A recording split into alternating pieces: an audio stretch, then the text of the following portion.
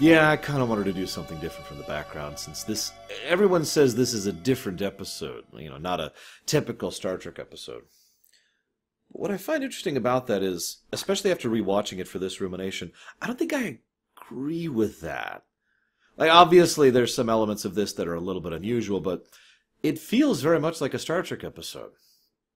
And I don't know what else to say about that. As ever, I'm curious to hear your guys' thoughts and comments on this. What I find interesting is I've never heard anyone who actively dislikes this episode. Now, I know several people who don't think it's anything special, but I've never heard someone say, oh, this episode sucks. Which I find interesting personally, since there were two people in particular who were very against the entire idea of this episode. Rick Berman and Gene Roddenberry. So, there was, well, how do I phrase this?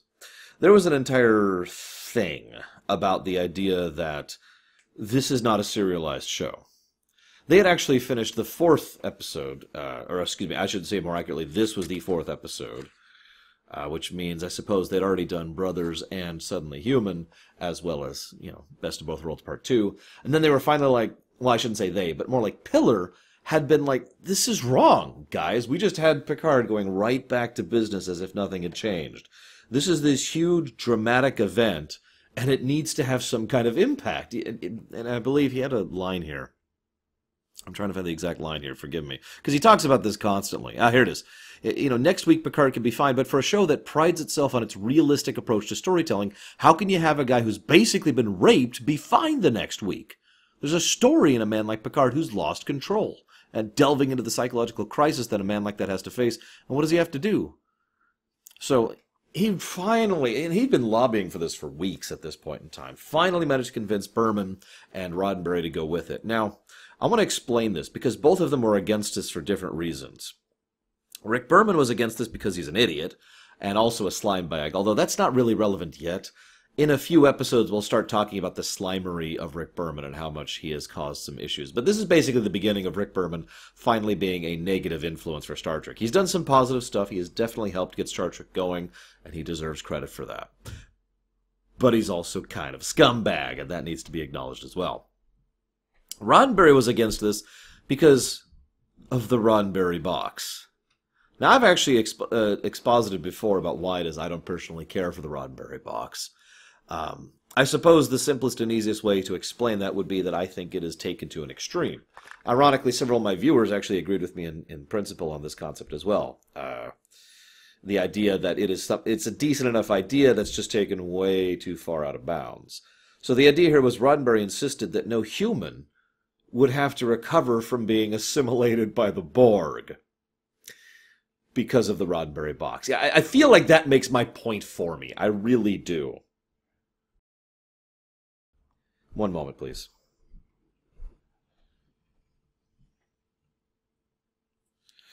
Anyways, sorry, had to deal with that. I've been trying to record for a while now, and there's been interruptions and construction going on nearby, and it's just been a huge hassle. So it's actually the third time I've sat down to record this, so please forgive me. Anyways, Berman was against this because this isn't a serialized show. Berman was actually extremely anti-continuity. It was kind of weird, actually. I get that continuity isn't for everyone. I get not everyone is as for it as I am. But I don't understand being so anti-continuity to the point where he was against the very idea of showing any consequences of actions. This is actually funny, since if there was one word that would describe Season 4 best, in my opinion, it would be the word continuity. This is when Brennan Braga started working on the show. I already mentioned that. As well as Ronald D. Moore came on and became a major element in the writing staff. And in both cases, both of them were pushing for the same thing. More continuity. This very episode has three things right off the top of my head. The prune juice thing, four things. The prune juice thing, the holodeck thing, the hair thing, and the bottle of 47. All four of those elements either go back or forward in continuity. Like I said, it's that setting continuity, which TNG is actually quite good at. So, that's cool. But Berman was like, no, screw it. Okay, fine. I'll allow it, but you have to have some sci-fi element. So they had this idea with like children disappearing, and then they had this thing about a black hole, and they just wandered around in circles, and nothing was working. And Piller was willing to make this work because he really wanted this Picard story. But finally, and I'm going to pull a direct quote here, he decided, This is Pillar speaking of Berman. He decided we're not going to ruin the episode with Picard by trying to put in some ridiculous scientific thing, and we decided to do it the way it was originally conceived, and it was a whole show about family. Now that's good because in my opinion, the Picard stuff is good, but the Worf stuff is excellent. As weird as that may sound, I actually find the Worf stuff to be better than the Picard stuff. I know that sounds incredulous, but I'll try to explain my points as we go through. And the Wesley stuff was nice too. Although, well, we'll talk more about the Wesley thing when we get to Final Mission, which is not too long from now. Anyways, I also want to mention one thing really quick. This is a direct quote from Rick Berman about Season 4. And I quote, "We did not really set a fourth season goal. We knew which characters we wanted to focus on and what kind of stories we wanted to do in very broad strokes. We knew Wesley was going to be leaving, of course. We knew we had to start off a show that finished up the Borg experience. But our ultimate goal was to do good episodes as opposed to working on a seasonal arc of some sort." I think that right there really says everything that needs to be said about Rick Berman's attitude when it comes to this, but I digress. I don't want to bash the man too much. I have plenty of time to do that elsewise. So, having just fought and struggled to get this continuity thing in, we get some nice little moments. There's three major people who were really pushing this episode forward, and I think they're the reasons this episode was so good. Pillar, who ended up doing some of the story ideas and concepts, Ronald D. Moore, who wrote it, and Les Landau, who directed it. And all three of them were like, yeah, and we get family as a consequence. I want to talk about the West stuff first, because there's the least to say about it. I actually, when members of my family who were very young were born, I actually sat down and recorded a video to be played for them when they are much, much older. Because I can do that. That's the era of technology I live in. But also because it occurred to me that it's the kind of thing that you can only do once. It's not like when I am, 20 years from now, I could sit down and say, okay, so this is what I thought 20 years ago. Being able to do that now is just sort of a unique opportunity and something that I feel should be done more than it actually is. So the very concept of Jack Crusher actually jotting down his notes and thoughts about Wesley is actually really cool, and I'm on board with the idea. I also like the idea of bringing Jack Crusher on screen. He's actually been referenced many times, going back as far as Season 1 of TNG, and plenty of Star Trek fans had been asking at conventions and in some of the letter campaigns that existed at the time, as well as interviews in magazines, what's going on with Jack Crusher. So the idea to bring him in was kind of a logical one. The sad thing is the Jack Crusher plot was originally supposed to be a little bit longer, to involve more of the legacy of the Crusher name and how many different points in history the Crushers were involved in, that kind of a thing. That was all cut for time because it was the weakest link of the three, and it is, but it's a bit of a shame. I kind of wish we could get like a director's cut version of that, but obviously it's not even possible, especially nowadays. This would have been possible back in like 92, not 2018, or 19, excuse me. Whatever year it is right now. So that's actually all I have to say about the Wesley stuff. I know. Let's talk about the Picard's thing. He mentions that the nightmares have ended. I don't believe that for a second. I really don't. Ignoring the fact that he actually has nightmares as far forward as First Contact, we see how this incident continues to color and affect his life going forward. This comes up in the Drumhead, which is later in this season. This comes up in Emissary over in DS9. I feel like there's other examples like I, Borg and whatnot, but this incident continues to have impact on Picard's life. This is a major life-changing event that he never really gets over, which is in fact kind of the point, actually. Probably one of the reasons Roddenberry didn't like it, if I'm being completely blunt about it. So then, there's this great bit. Apparently they wanted to give Picard the keys to the city. They wanted to give him a parade. And you know what's really interesting about that? That makes sense. He's a hero. He is technically a galaxy-saving hero at this point, but at the very least he is a Federation-saving hero. And he somehow managed to redeem, and save the day and stop the Borg. And this isn't just some thing. It's not like he just won a battle. He just basically saved the world and the entire Federation. And everyone knows it, to some extent or another. Robert even flat out says, I don't know specifics. Nobody knows specifics, I'm sure, down below. But everyone knows that there was a severe, horrific level threat. I always like to think I know this sounds strange, but I always like the idea of like the side stories going on during major stories. Picture a short story or a short like video short, a television short, being done on Earth during Best of Both Worlds.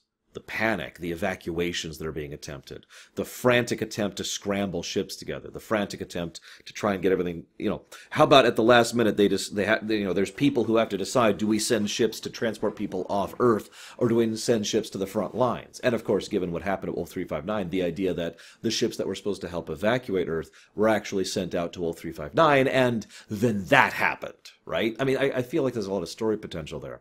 And then we did it! We win! Of course they want to give him a parade. I bet every city on the planet wants to give him a parade right now. Him and Riker both. But Picard doesn't want any of that. Why would he? He lost. I've actually already discussed this in depth and in detail in the episode First Contact, because that's really where this entire story arc really concludes. The story arc that basically started with this episode. Picard lost. The Borg beat him.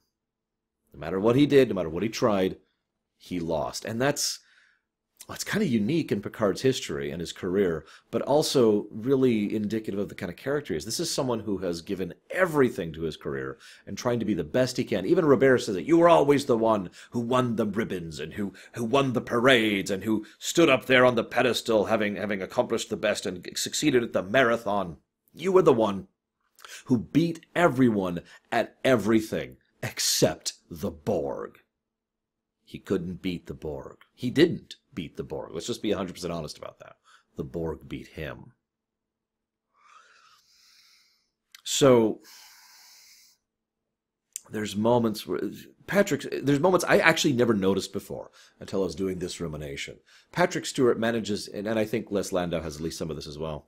Patrick Stewart has moments where you can tell he's lost in the Borg. Like, there's this wonderful scene where he's looking around and he's just taking in all of the area, and you can just tell he's picturing it as if it was green. By which I mean assimilated.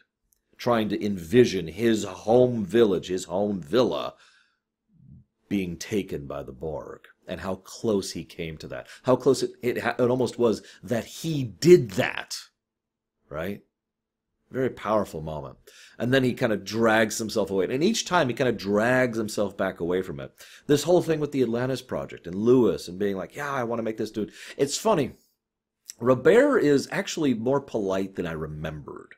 I mean, he still obviously bickers, but he's actually not as outright rude or cantankerous as memory told me. Now, by contrast, however, Lewis and Marie, actually, are both just incredibly affable, warm, loving, kind, etc. They just embrace Picard. And you kind of get the idea, Picard finds himself legitimately considering leaving Starfleet and dealing with this Atlantis project. And Lewis is, of course, pushing for it. And he tries to open to Marie about it. And this is, every now and again, God, I love Patrick Stewart's acting. Every now and again, he loses all his masks. There's no smile when he loses his masks here. There's just this expression of quiet guilt and horror. It's one of the better presentations of this kind of PTSD, let's call it what it is, that I've seen presented in Star Trek in general. He portrays someone who is lost in an abyss of his own thought. The whole time, Robert actually has kind of been dancing around Picard, prodding him, poking him, and then what's interesting, though, as I mentioned, he's more polite than I remembered. He pulls back almost constantly, like, oh, you did this. He doesn't push too hard until finally he comes into the room and sees Picard sitting there getting drunk. And he's like, all right, it's time. And then he starts to really prod him. You want the hero's welcome. You don't want to cancel the parade. You want to come home, victorious, maybe off into the sea, get lost in the sea. And he just pushes him and pushes him. And then some of the legitimate bitterness comes out, and we start to see that Robert has actually resented Picard, probably for most of his life. There's a really subtle line earlier that I actually missed until this replay, where Picard says, perhaps it's time to change all that. This is when he's talking to Renee, well before Robert has even entered the show. And he just says that quietly to himself. Perhaps it's time to change all that. It's a nice touch. It gets a lot of good exposition in there, just quick and dirty like that. And there's, of course, this constant undercurrent of pro-tech versus pro-tradition, which I'm not even going to cover because it's very obvious and there's nothing really to say about it. But then they finally fight. Picard just slugs him full tilt. Once upon a time, I went through something kind of bad. Only kind of. It was very stressful. It was extremely stressful. And I was very wound up and very taut, and I was having trouble. And my sister provoked me, actually got me upset, and poked me until I finally had a brief outburst. Now, I didn't do anything. In fact, actually, the only thing I did was I stood up angrily. In the process, I ended up jostling my niece, who was actually in my lap at the time. This is several years ago. And what that did was that shook me out of it.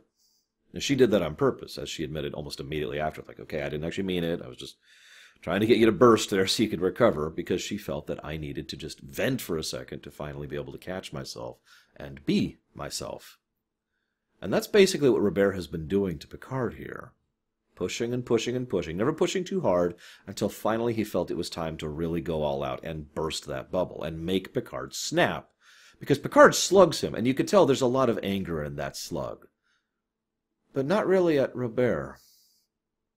When they start wrestling in the mud, it's clear very quickly that this is just two brothers just having fun, and it dissolves into laughter very quickly. And they just kind of cheerfully throw mud at each other. And then Patrick Stewart's it up and portrays someone who just dissolves into a sobbing, utter, horribly honest mess as the dam finally bursts and he admits just how horrible he really feels about all of this. The whole speech is here. I actually have it right here. Thought about reading it to you. You don't know, you don't know. They took everything I was. They used me to kill and destroy, and I couldn't stop them. And I'm not going to read you the whole thing. It's a brilliant speech, and I'm sure you know the scene. But I mention it because all of it could be summarized by 2 words. I failed. That's why he hates the idea of the parade. That's why he doesn't want keys to the city. That's why he doesn't want people to celebrate him as a hero. 'Cause he's not! Or at least, he doesn't think he is. He believes that he is the one who didn't do well enough. All those people on Earth who are cheering his name, and all he can see is the officers at Wolf 359. Kudos. Tons of kudos for Piller, Moore, and Les Landau for really pushing this episode into production. I legitimately feel like Star Trek as an aggregate would be lesser if not for the inclusion of this episode and all of this power that's coming from Picard and his scenes. Robert says something shortly thereafter that, and it's a wonderful thing because it's brilliantly honest. It's not, you will get better. It's not, you'll get over this. It's not, it's okay. Instead, what Robert says is, this will be with you forever. So you have to decide where you take it with you. If you're going to take it to Atlantis, or are you going to take it back into the Enterprise? And that's the point, because this whole Atlantis thing isn't actually tempting to Picard. I mean, it's curious and kind of a distant sort of a thing, but not in a I want to dedicate my life to it kind of a way. But Picard has been seeking it as a form of escape, to get away from everything that he fears and hates. But as Robert points out, it will not be an escape. He will not get away. It will still be with him. So you should go back where you belong. And that is kind of awesome. And then he gives him the 47, which actually shows up in future episodes, including First Contact, not the movie, the episode. It's good stuff. Like I said, continuity. Let's talk about Worf. First of all, Ronald D. Moore is actually the reason that we have Miles O'Brien as an enlisted man, and the very concept of an enlisted man actually exists in Star Trek. He said he wanted to introduce that wrinkle to the military structure of Starfleet, which I like, and he also said he wanted to add more characterization to Miles and to Sergei. God, I screw it up. Worf's father. Worf's parents are kind of awesome. And one of the best parts is right at the beginning, Worf is obviously very hesitant about them coming on board. And Riker and Worf talk about it. And what's funny is they cut to the heart of the matter almost immediately. Again, continuity. They mention the discommendation. Now, we have made it very clear that this bothers Worf a lot. And this episode really starts to hammer in the point of how much this commendation bothers him. This will also be a continuing trend in the future, especially in Season 4, because continuity. O'Brien also has a really good scene with Worf where he just relates to him. And there's some good chemistry between the two. That'll show up again over in Deep Space Nine, which is kind of neat as well. I believe by this point has shown up. Again, I don't know what my DS9 schedule is yet. I'm not there yet. So what's interesting to me is that the two parents, the Rozhenkos, are portrayed as typical, almost cliched, and yet at every opportunity, the actors and the script both go out of the way to show that they aren't. Oh, yes, he's my son, and I dote over him, and okay, here, let's get serious for a second. And the father's like, ha ha, I'm going to embarrass him. Can I stay with the engineer? Okay, yeah, okay, listen, I want to talk to you about my son. You know, it's a great thing. It adds wonderful humanization to the whole thing. See, I have less to say about the Worf scenes and his family, but to me they were more emotionally impacting and in a very, well, tear-jerky kind of a way. A good way. It is very obvious from the way they present themselves that they really, really care about Worf. That these think about this for a second. Please picture this.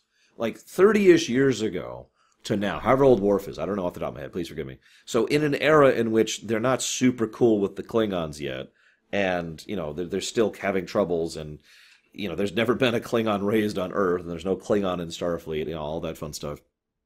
And this human couple decides to take in a Klingon child and raise him as their own. And they did it. Starting that is difficult enough. Concluding it? That's insane. And yet they managed it. These two people loved him. There's so many moments when the father takes aside, you know, oh yes, I was a warpfield specialist on the old Excelsior class, you know. And Geordi, of course, he's all for that. And he takes him aside, and Geordi is like, hey, yeah, so... And he starts gushing about the warp fields, and then the father says, oh, that's fascinating. I want to talk about my son. And first of all, I love how naturally and sincerely he says those words. There's no doubt whatsoever that he legitimately 100% perceives Worf as his son, and everything that that implies, and all of the impact that should have. And that's awesome. And second of all, Geordi, who is not exactly stupid and knows Worf and the whole situation very well, immediately gets that this is something important, and just kind of nods. He's, you know, I'm ready for whatever it is. And we don't even see what he's talking about, but we kind of learn over time why these two had insisted on seeing Worf, because this is the first time they've seen him since the discommendation. And it is all about that. They heard about it. Worf informed them. And the kid from... oh, what's the name of that stupid episode? The Bonding should technically be there too, but let's just ignore that for a moment. We can only do so much continuity, I guess. Anyways, there's so many human moments. There's this bit where the family, or the mother and father, are, you know, Worf says, you know, hey, you know, and I need to go to the bridge. Please let Guinan know if you need it. And they're like, oh, of course. And then they almost just, you can see them just kind of drop the masks for a second as they're just like, what do we do? We have to, maybe we should just let go of it. No, we can't let go. He's my son. I can't. This is so important. Blah, blah, blah. And Guinan comes over and is Guinan. Let's just be honest. Guinan is one of the most singularly awesome characters in all of Star Trek. So I think we could turn Guinan into a verb at this point. So Guinan's over there and lets them know about Worf, lets them know about prune juice. It's another continuity thing there. There's another bit earlier where he mentions, do you still do the holodeck program with the big monsters, which was in 2 previous episodes? And she even mentions, your hair's gotten longer. If you remember, his hair was shorter back in season 1. All little tidbits. I love it. But then she says, you know, your son... And they just kind of share stories about him for a second. You know, the blood pie, which apparently Worf really likes. He actually even asks for another serving of it because he enjoyed it that much. That says something right there. But Guinan mentions that everyone looks out of this window looking for that one star called home. And Worf isn't looking towards Kronos when he looks out there. He's looking towards Earth, and he's looking towards them. And you know what? I firmly believe that all the way up until and through the end of Deep Space Nine. Unfortunately, the Rozhenkos don't really get a lot of presence in the rest of the entire series. But I like to think that Worf always really believes that his family is those two. And that his home is where they are. And then the episode really kind of nails it home. Because they come into his room, and he's like, "Oh, yes, yes, please. I thought you were going to bed." And they're like, "Yeah, well." And then what I love most is Worf is so very Worf with them. He is open and honest. "I did not want you to come aboard, but I am happy that you are here." And then they both say, "Son, this whole discommendation thing." And he's like, "No, I must suffer it alone." And they say, "No." Remember, one of the biggest things about Klingon culture is that Klingon, what they say doesn't necessarily matter so much as how people react to them. It's all about those reactions, testing people. And Worf does this in a lot of his reactions with others. So he pushes them away hard. "No, I must serve this alone." And they push back just as firmly. "No, we're with you. We are proud of you. We love you. We are your family. You are our son." And it's not stated outright, but the implication is that they are effectively taking on part of that burden. And we know this matters to Worf. We know this is a weight around his neck, and it will continue to be for many episodes in the future. And the idea that they want to help shoulder that, you can tell how much that means to him. And Michael Dorn, who as ever really knows how to use his face, just kind of shows that in a simple smile. And a bark. This is a great episode. This is a really great episode. I really enjoyed it. I'm really glad we got it. I hope you guys have enjoyed. I'll see you next time.